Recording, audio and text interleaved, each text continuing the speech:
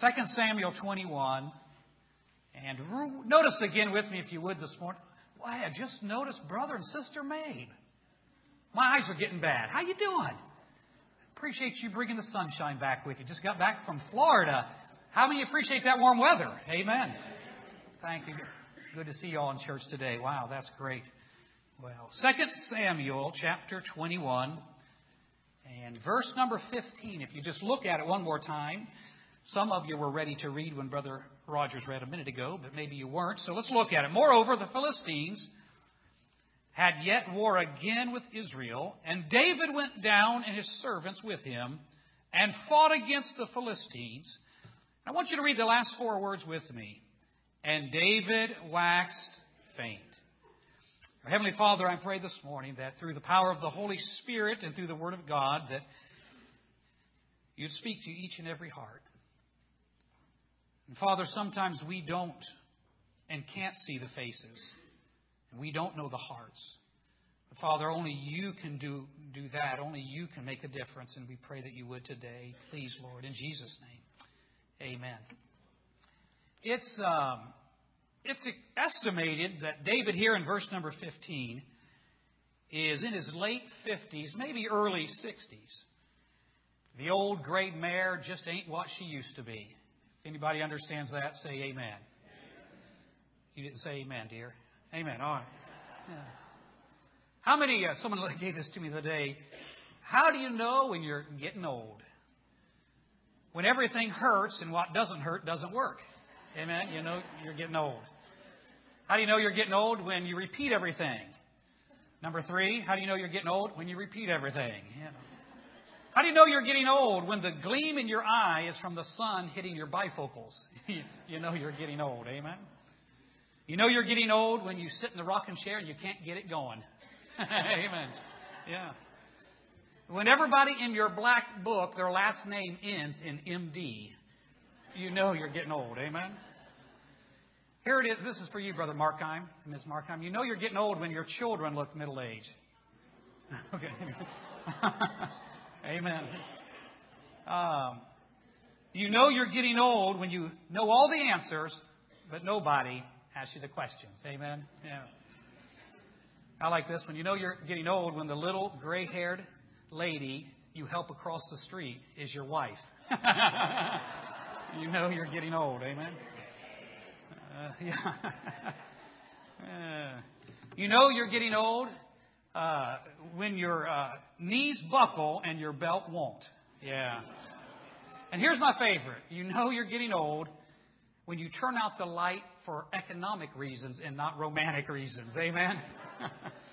Come on, say amen. Yeah. Amen. But David said these words about him that he waxed faint. You know, David's always been my hero. If there's any character in the Bible that I would say was my favorite character in all the Bible, it was David. Maybe I felt sometimes like I could just, what's the word I'm looking for?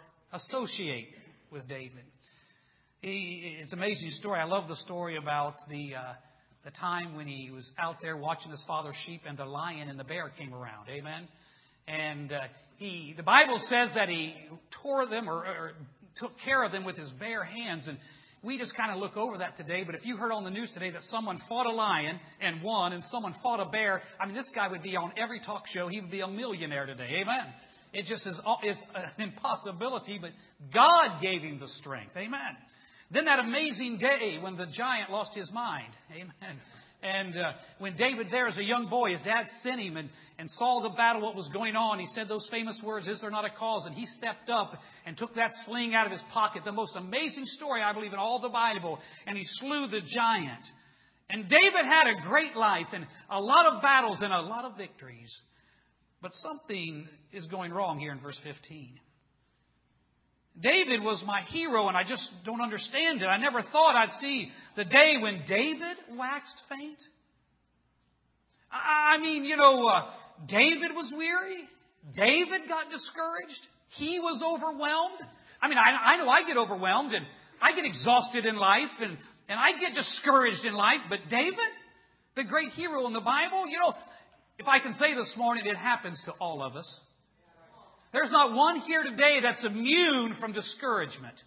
That's immune from a weary and exhausted and maybe overwhelmed with the stress of life. Moreover, the Philistines, verse 15, yet had war against Israel and David went down and his servants with him and fought against the Philistines, and David waxed faint. And verse 16, and Ishbi-Benob, which was of the sons of the giant. Man, how do you like that name? How many like your name your kid Ishbi-Benob? Sounds like some of the professional athletes today, you know. Kareem Abdul-Jabbar, Shaquille O'Neal, Akeem Olajuwon, T.J. Hushmanzada. What was the one? Ocho Cinco, whatever that is. Amen. Yeah. And playing at center, starting at center for the Philistine giants, 10 foot 2 inches tall. Ishbi-Benob, you know. Yeah.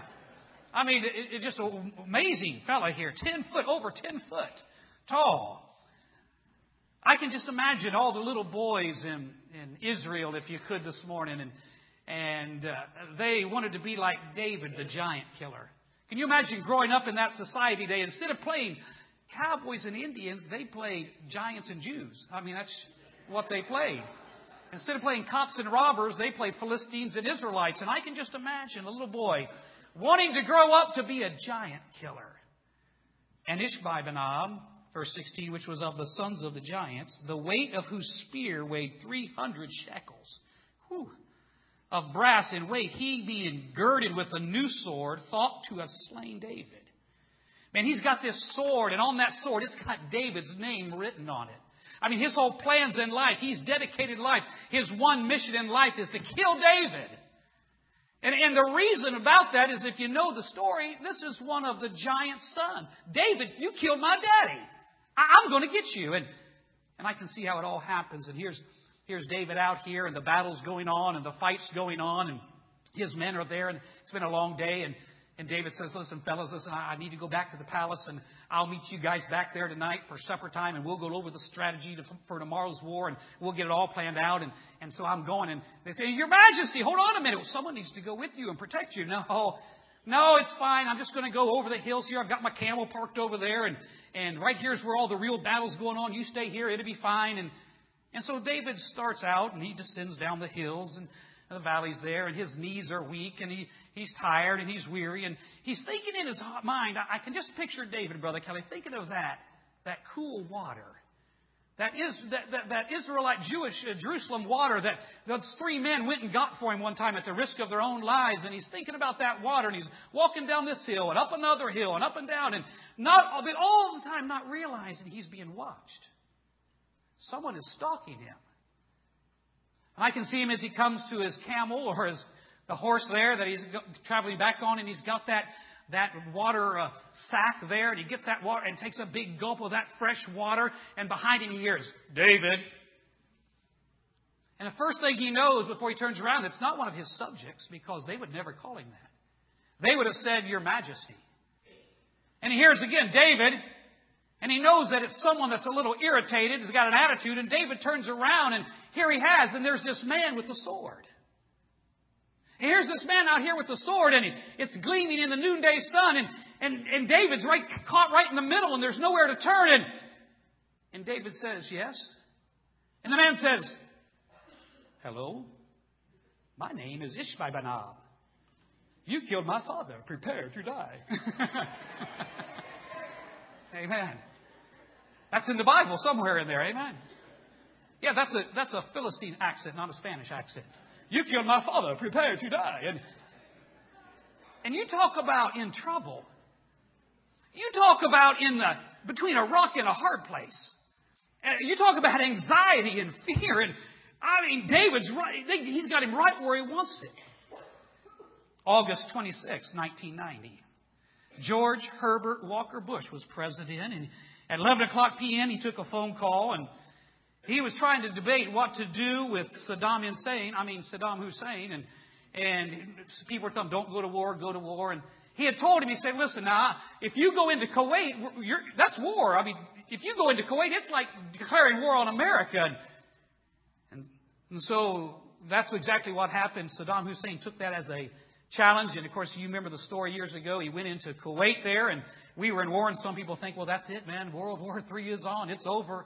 I mean, Armageddon, the Battle of Armageddon's here. This is the end of the time. But at 11 o'clock that night, he's on the phone with the best man in Britain. Hello, Mr. President. This is Margaret Thatcher. She was the best man in England. Yeah. They called her the Iron Lady of Britain. I just called to tell you, sir, that you have at all your disposal. I can't do a British accent if I tried. Amen.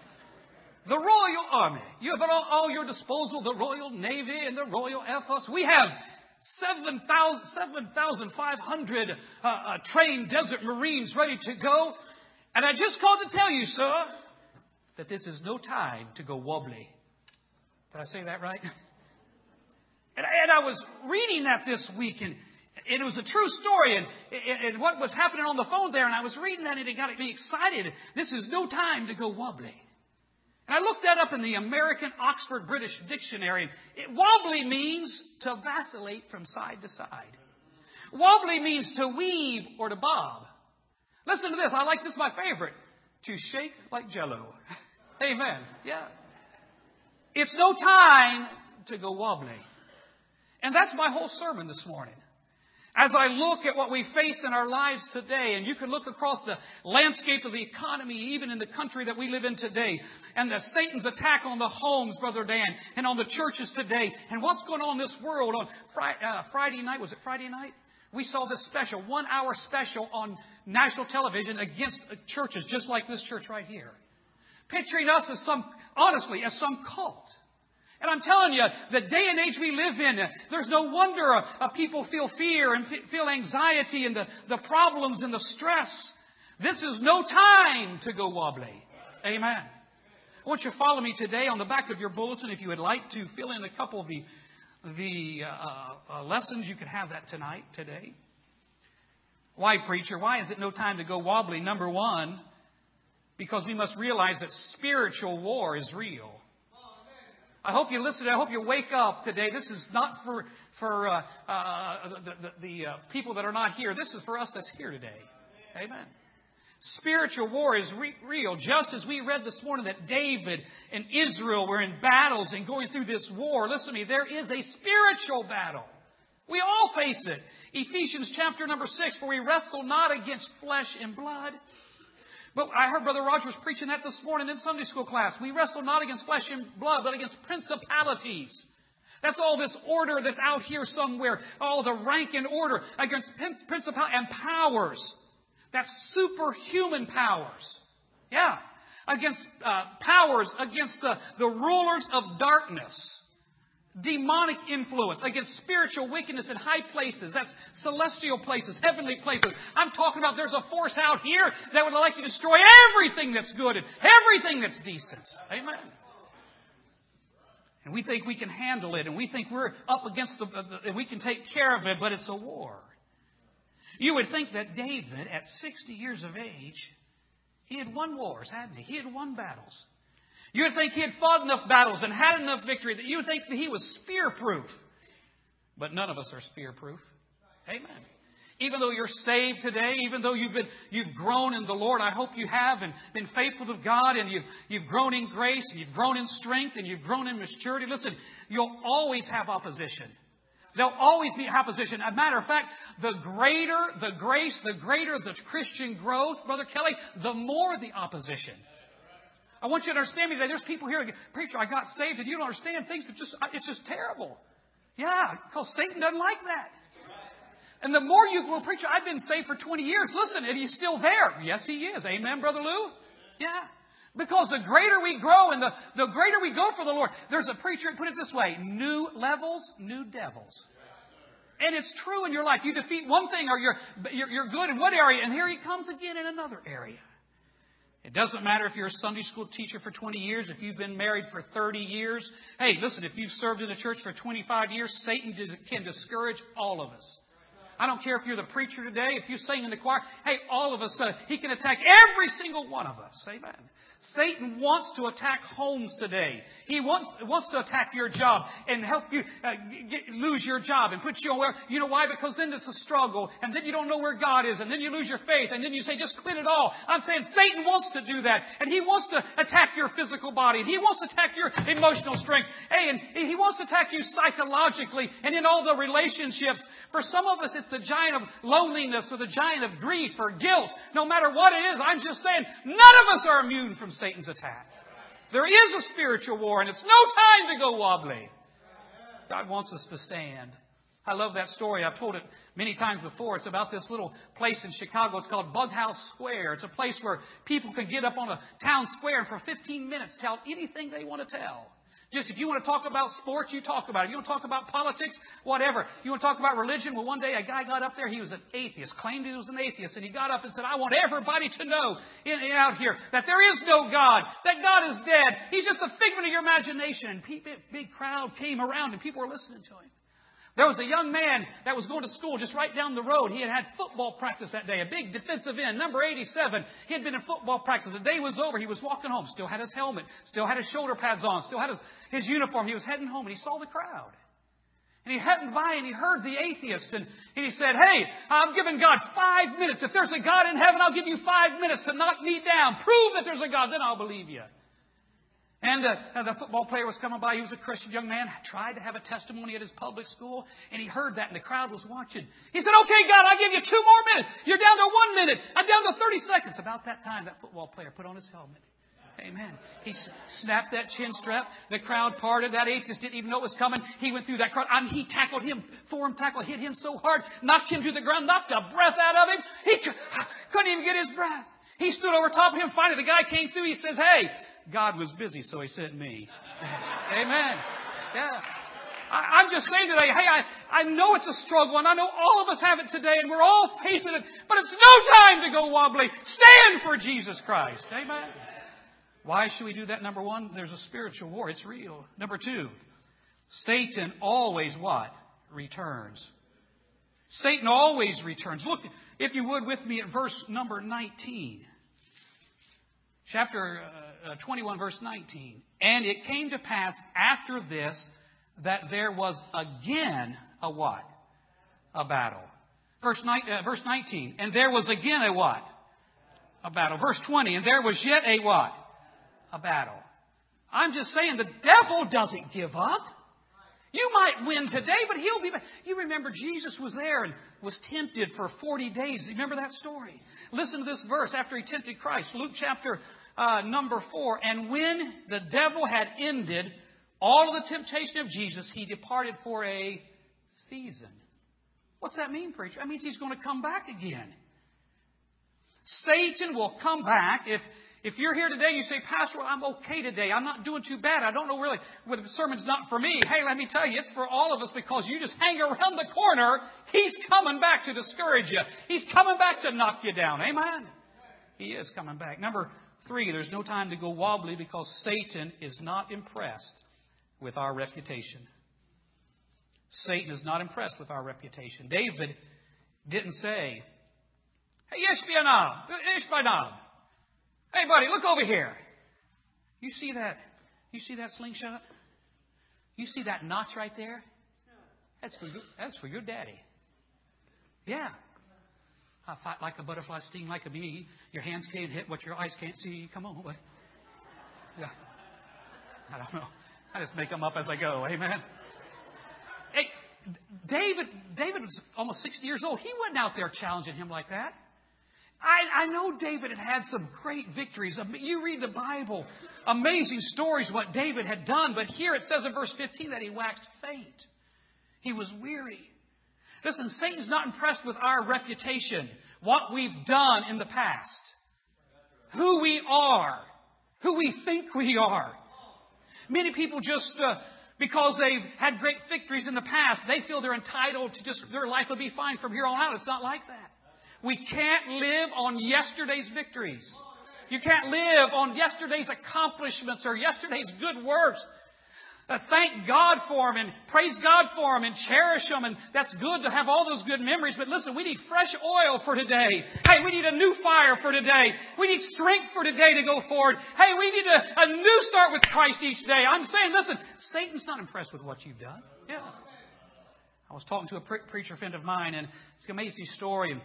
And he was raised, matter of fact, I talked about him a little last week, raised in an abusive home and drugs and booze and fighting and screaming and arguing, police coming to the house, drugs, and just a drop-dead drunk. He said, I was at 14 years of age, I was a drop-dead drunk. Knew nothing of the Bible. Lived in the ghetto all his life. He said that my house was next door to a beer joint, and that's where I worked, where my father worked there. And he said, but 5 blocks down the road was a Schwinn bicycle shop. Anybody know what Schwinn bicycle is? He said, I always loved going down there to the Schwinn bicycle shop, but they had a rule. They had a rule that kids could not go in unless parents were with them. And I think that's a pretty good rule. He said, I'd go by there and see that my dad would never take me. I'd say, Dad, take me to the thing. And Dad was always drinking. He never in my life would take me to that bicycle shop. He said, I can't tell you, Brother Chuck, how many times I pleaded with my dad and asked him to take me. He said, one day I was looking in the newspaper. I was 6 years of age. I said, I couldn't believe it. Schwinn had come out with a brand new bicycle. It was a sports bike. It was on display. He said, it's going to be on display down at this store. He said, Dad, would you take me? 1965, they came out with a brand new Stingray, I call it, bicycle with a 20-inch wheel on back slick, 20-inch slick, a 11-inch white wall with a 4-inch degree. I mean, a banana seat, a sissy bar. Anybody know what I'm talking about? Yeah. Hey, the seat was like kind of a flag on it, red, white, and blue thing. Just in 1965, just an amazing thing. He couldn't believe it. He wanted to go down and see that bike. So he went down. He was on his way to school. He could just look in the window. He couldn't go in. Put his nose up to the glass. He said, I always wanted that bike. Never got it. Said I grew up at 19, amazing story, 19 years of age, he was saved. Came to know the Lord. He said, I've been preaching. God called him into the ministry. He went to Bible college. He'd been preaching for over 31 years. He said a few months ago, he said, Preacher, I was holding a revival service and I was just exhausted. So I just was weary. Things weren't going too good. And I'd preached every day, Brother Luke, can you imagine, every day for 31 days in a row. He said that last day I came in after that service and they had a motor home and fell on the bed. He said my wife literally had to take my clothes off me. I was just exhausted. He said I came to a place where I just didn't know if it was worth it, if I just would have wanted to go on. God wasn't moving. It just wasn't. I was just discouraged. He said after the service the next night, he said a man from New Jersey came to him. He said, Preacher, I got something for you. I want to give you. God's told me to give it to you. And Preacher said, that's fine. He goes, after the service. And so they met after the service. And the guy said, now, Preacher, I don't want you to laugh at me. I don't want you to think dumb of me. He said, but this is what I felt God's told me to give you. And the man said, that's fine. They went to his van, pulled open the van doors, and there was this big box in there. They got the box out. They took a knife cutter and opened it up and folded it back. And out came that box, a brand new 1965 candy apple red Schwinn Stingray bicycle. The man said, now listen, Preacher, I know this is crazy, but I don't know why. But he said, 20, 30-something years ago, he said, I was a little boy. My dad got me one of those. He bought me 2 of them. He bought me one for right. He said, son, keep this one in the box because someday it'll be a collector's item. He said, I don't know why that happened. He said, but God told me He wanted me to give this to you tonight. That preacher started weeping. He went back in his mind and he said, I know why God had you give me that. He said, God had that prepared for me when I wasn't even saved. I was a 6-year-old boy. I knew nothing about God, but He had your dad buy 2 of them because He knows someday in the future there'd be a discouraged preacher out here that needed to know that God was in control of his life. I'm just saying today, listen to me, it's no time to go wobbly because God does care and He loves you and He'll be with you all the way. He will. Fourthly, today, let me hurry. Satan is not intimidated with our spiritual routine. What do you mean by that, preacher? Satan is not intimidated with our spiritual routine. I'll never forget when God called me to be a preacher. That's a scary thing when you're 19 years of age. That's a very scary thing. The reason it was so scary is because I had grown up in a preacher's home. Brother Kelly, I had seen the turmoil, and I had seen the stress, and I had seen the heartache and the poverty sometimes, and I had seen that. I remember my dad preaching, and I'd be sitting out here as a teenager, listening to me as a young person, and he'd be weeping, and he'd be saying, I sure pray God calls one of my boys to be a preacher. I'd sit out there in the service, and I'd duck down on the pew, and I'd say, God, it ain't going to be me. Amen. That's the last thing I'll ever do, I'll guarantee you. I wanted to be a wide receiver for the Cleveland Browns. Why are you laughing? Yeah. If I couldn't do that, I was going to be an FBI agent.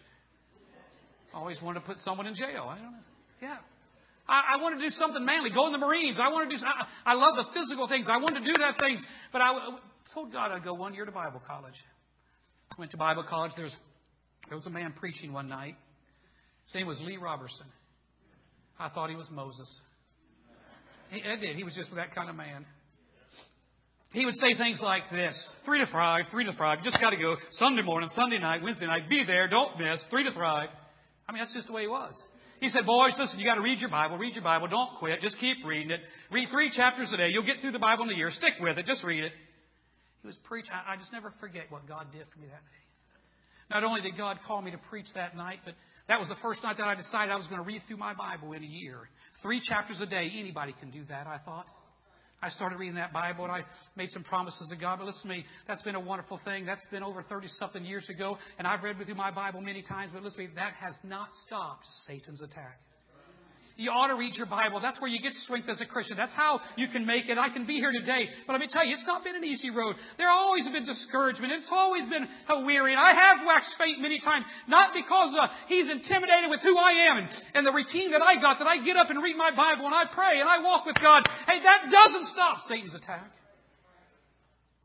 Can you imagine? Ishbi Benob is there with the sword, and there's David out there, and he's getting ready to take down David for killing his dad. And David goes, hey, do you remember Psalms 47, 46? God is my refuge and strength, a present help in time of trouble. He said, I wrote that. Do you know that, Ishbanob? I wrote that. Yeah, it went number 1 that year around the world. Yeah. I wrote for Psalms 23, the Lord is my shepherd, I shall not want. I wrote Psalms 89. I will sing of the mercies of the Lord. And David said, you think Ishbanob would have been impressed with that? Oh, well, okay, David, I won't kill you. Listen, the attack, you ought to come to church. That's where we get strength to make it through the attack. That's where we get the victory from Jesus Christ. Amen.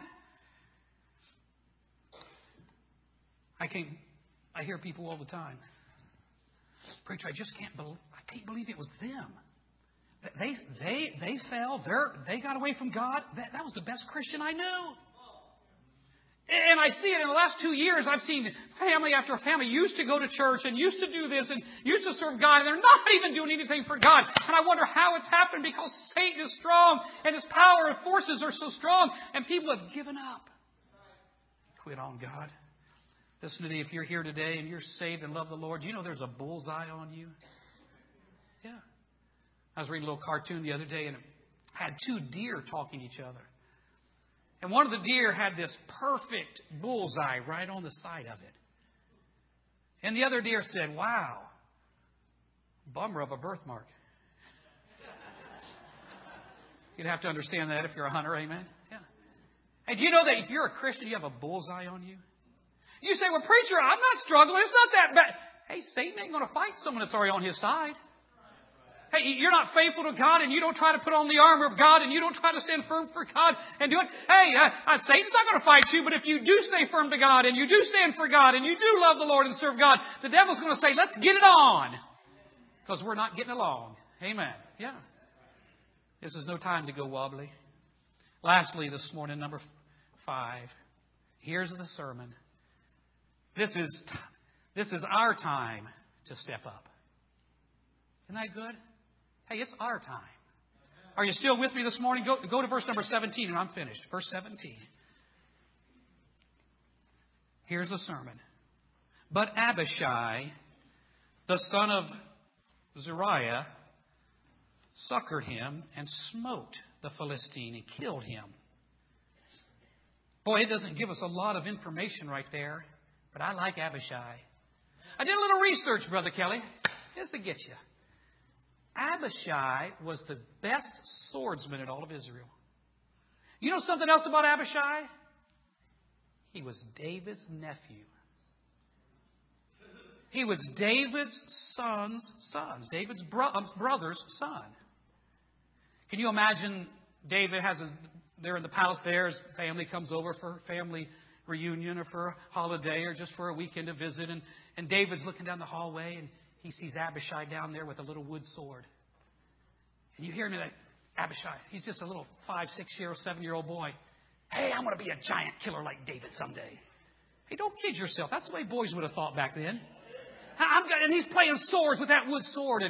And David comes over to his son and he said, his brother, and says, hey, Bubba. They talked hillbilly back then. He said, hey, Bub, can I train Abishai in swordsmanship? Well, sure. Hey, Abishai, can I train you? Oh, yeah, Uncle David. And they get a couple of wood swords and they're going back and forth and he's training him in the art of that. Can you imagine as an adolescent being trained by King David? And as a teenager, he's being trained by King David. And then he gets some coaching from King David, and all the way on, he becomes the greatest swordsman. Abishai, the greatest swordsman in all of Israel. I can imagine as Ishbi-Benob begins to come at David. They're there in the battle. You killed my father, prepare to die. And David is there, and he pulls his sword out because he doesn't know what he's going to do. And Ishbi-Benob takes the first whack at him, and David tries to protect himself, but it cuts him a little bit. A little blood comes off of him. But in the background, you hear, Ishbi-Benob! Ishbi-Benob! And Ishbi-Benob turns around, and there's Abishai. Dynamite in small package. And Abishai says, command me, my majesty. And David says, get him. Get him, boy. And Abishai goes up. Whoosh, whoosh, whoosh, whoosh, whoosh. That's in the Hebrew. Swoosh, swoosh. And he goes up and watch David. Remember that move you taught me? Swoosh, swoosh, swish. Bloop, bloop, bloop, bloop, bloop, bloop, bloop. Yeah. Just like David several years ago, Abishai gets ahead in life. Yeah. Amen. Amen. And there's no time to go wobbly. What are you saying, preacher? I'm saying, listen to me. For every young person in this room today, listen. Every young lady in this room today, every Christian in this room today, do you realize that people are struggling? Do you realize that the devil is fighting in the lives of every one of us? Listen to me, I'm just saying today, hey, there's somebody out here that is an Abishai that we need to be standing strong for and being accountable to because they're watching us and we need to be training them because someday they're going to stand up because it's their time to stand up for God. Amen. Charles Plumb, during the Vietnam War, flew 75 successful missions off of the U.S. Kitty Hawk. On the 76th mission, he was shot down. He was Vietnam's equivalent of Eddie Rickenbacker. They're the World War I flying ace. 76th mission, he was shot down. He was ejected out of his airplane and landed on the ground there. And they came and captured him and took him to the Viet Cong prison camp. Many of you heard of it, the Hanoi Hilton. You ever heard of that? For 6 years he lived there. For 2 of those years he was put into this bamboo cage. It was 3 foot square. For 2 years he never stood up. He was accosted with all kinds of torture and starvation and everything you can imagine. But miraculously later on he was rescued. And after he was rescued, he went around America giving his testimony that Jesus Christ loved him and the grace of God that helped him make it through. It's an amazing man and amazing things that he had to endure. And now it's 15 years later after that event, and he's in a city giving his testimony, and him and his wife are eating lunch in a restaurant. And you ever have that feeling like someone's watching you? And he looks up and he feels like someone's watching him. His wife says, "Oh, you're fine." And he looks over there, and this guy's staring at him. And his wife says, "Oh, just go ahead and eat. That don't mean anything." And he looks up again the third time, and he's not there anymore. He's right there. And the man's standing there, and he looks at him, and he's standing right in front of him, and he says, Plum? I said, yes. He said, Charles Plum, 75 missions successful, 76 mission got caught, ejected out of your plane and got captured. And Charles Plum flew off the U.S. SS Kitty Hawk. He said, yes, sir. He said, Charles Plum, he said, I want you to meet. And he saluted the man who packed your chute. Because when you pack a chute, you have to sign your name to that. He knew the man's name. It was the man that had packed his chute that day that successfully brought him down safely to the ground. Charles Plum stood up and, of course, embraced him. He said, every night for the past 15 years, he said, I've gone to bed and not one time have I failed to thank God for you and for the chute that you packed and for God saving me. And Charles Plum went to bed that night. He said, Kathy went on to bed. That was his wife. He said that she went to sleep, but I couldn't sleep. He said, I remember back on that ship, he said, I was an officer. He said, enlisted men didn't have much to do with officer. We would salute them sometimes. But he said, as an officer, I had good quarters and I was taken care of. He said, but the enlisted men had worked hard. He said, we were out in these areas that were so hot and so steamy and so filthy. And he said that they worked down in the belly of that ship. And he would be down there folding these parachutes, intricate fold after intricate fold, and all this hot and steam. And it wasn't a good life, and it was a hard thing. But he was faithful to his calling, and he did the job. And he said, I'd laid there that night thinking of all that he had done for me. And he said, while I was sleeping, God spoke to my heart and said, hey, Charlie, do you remember who packed your chute? And what God was saying, it was not just the man who physically helped him pack that chute, but those in his spiritual life who had helped him.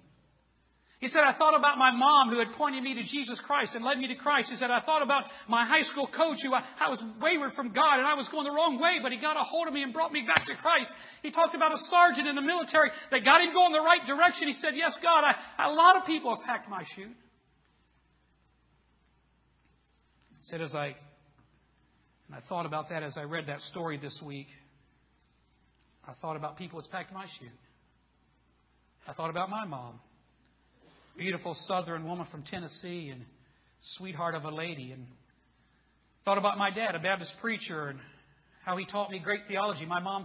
He taught me theology. My mom taught me neology. Amen. They packed my chute. I thought of one of the greatest Christians I've ever met in my life. And that is my wife. Raised 9 children and nurtured them in the Lord. And I'd be out working and trying to make ends meet or preaching somewhere or serving God and not one time complain, hey, why don't you stay home? Why do you got to go out and do all that? Served God and been faithful to God. I thought of people that have packed my chute and have helped me through the years. And as I thought about them, Brother Dan, I was having a weary week. It was like David there. He'd win many battles and maybe a little faint. But Brother Perry, I said, I can't throw in the towel. Hey, it's not time to go wobbly. It's time to step up to the plate. It's time to do something for God. Hey, the country's never been in worse shape than it is now. This economy is the way it is, and our families are being destroyed. I'm saying today, every young person, it's time to step up for Jesus Christ. It's no time to go wobbly.